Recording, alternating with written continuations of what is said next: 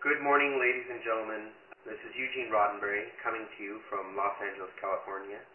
I'm actually in my mother's home in Bel Air. So I was asked to do a little video for you guys, and this is going to be slightly unorthodox and unusual, and I hope you guys enjoy it for what it is. It's just a minute or two of me sort of telling you about my life and what it's like here at the Roddenberry residence. So if you'll bear with me, I've got my morning head on, but if you'll bear with my unshaven appearance, I'll take you around. You know, let me actually start by taking you on a tour of my father's office. This is something that no one really ever gets to see except for those who come to the house and happen to walk by it. But, well, you know what? I'm going to tell you more when I get in there. Let's go to the office. So we're in my father's office. Most of this office is exactly the way it was. It's been this way for, God, how long has it been? He passed away in 91. So we're talking roughly 17, 18 years. It stayed exactly the same. Some of the books have been taken off the shelves. Of course, computers have been updated, things like that. But I wanted to sort of show you guys what it was like when he was here. And right now I'm sitting in his chair, but I will get up and show you guys around. So come check it out with me. Let's start in this corner.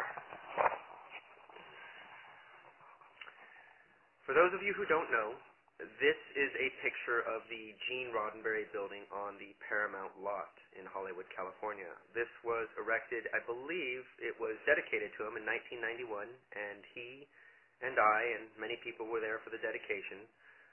This was, I guess, a number of months before his passing, and it's a beautiful building. He never worked in it. No one from Star Trek. The funny thing is no one from Star Trek, to my knowledge, at least of the production side of things, has ever worked in that building. So there you go. Very beautiful. Moving on to here. Here we have a great shot of my father and the Enterprise 1701D. I know my father loved this picture because, you know, he loved the original series, but he killed himself on it, and he had to deal with so many politics and bullshit. Oh, excuse the cussing, but, oh, well, this isn't, you know, rated anything, so I'm just going to say it like it is.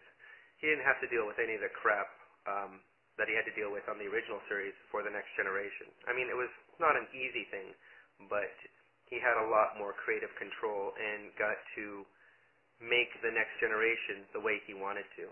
And what's really interesting is that, you know, the people who have always found differences and distinctions between the two series, which there certainly are, you know, Captain Picard was no Captain Kirk. And I've talked to a number of people about the differences, and they've basically said that, you know, Captain Picard was a maturing of Kirk and Gene Roddenberry. You know, the kind of man and the beliefs my father had in the 1960s evolved, changed, and grew to the kind of beliefs he had in the late 80s and early 90s. And Picard represented those matured beliefs. And that's why the next generation, you know, for the most part, was the way it was. Moving on. This is an award presented to my father after his passing. It is from NASA, the National Aeronautics and Space Administration, and I'll read it to you. It is the Distinguished Public Service Medal. And underneath it says, for distinguished service to the nation and the human race in presenting the exploration of space as an exciting frontier and a hope for the future. I can't read the name, but it was presented by the administrator to him. And I believe that's, who was that guy? I know him. Yeah, I don't know. The guy that was the administrator of NASA during Clinton's reign. Okay. Moving on, this is a print by Michael David Ward. And let me apologize for the poor lighting in here. There's a number of light bulbs that are out, so I apologize for the bad look. This is a painting by Michael David Ward. Michael David Ward was one of my father's favorite artists, and he certainly is mine. He's also a good friend, and not only that, he's a great, great, great guy. He always combined a space with ecology, the ocean. I mean, a lot of his, I guess, earlier pieces had a lot of ocean life and space, and these are two killer whales. And I don't know the name of this piece, but I have a number of Mike's pieces, and I highly recommend that anyone who's interested go to michaeldavidward.com. He's got some fantastic stuff, and he's extremely diverse. He does all sorts of work. Moving over to here this was the the Rose Bowl Parade in Pasadena. I'm not sure when this was done. I can't remember, but a group got together and they did a next generation float, which I think is fantastic. Moving on. Now, I've heard the story. This is something my father loved. This is basically a 3-foot or almost 4-foot by 4-foot ship, constructed with so much detail. I believe it's a British ship, but if I'm not mistaken, it was named the Enterprise. Now, I don't know if this was based off a real ship that existed or something imaginary that someone came up with, but my father loved this and had the case built for it. Up top is my father's star, the dedication plaque for his star on the Hollywood Walk of Fame.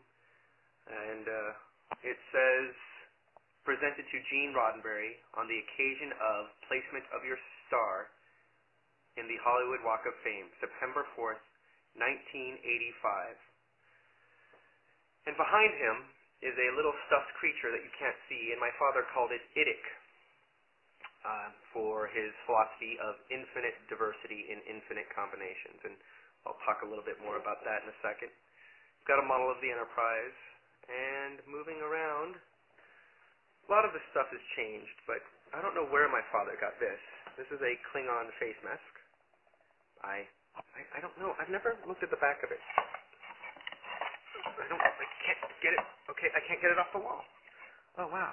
Okay, never mind. It's going to stay there. And, let me show you his desk, essentially. This desk was custom made, and you walk in the door, you come around it, and you sit in the chair there. And my father had a different chair at the time, and no TV, and I don't think he even had a computer at the time, but he did a lot of work in here for the next generation. And I do remember him often sitting here, thinking, talking, speaking on the phone. Anyhow, I wanted to show you that little glimpse of my father's life and my father's world. I actually wanted to mention something else to you guys. I was thinking of something, actually, just the other day when I was going to put this together. Let me get a better picture here, some better light. Oh, you guys are going to get sick, aren't you? The idea of tolerance has been something I've thought about for a long time.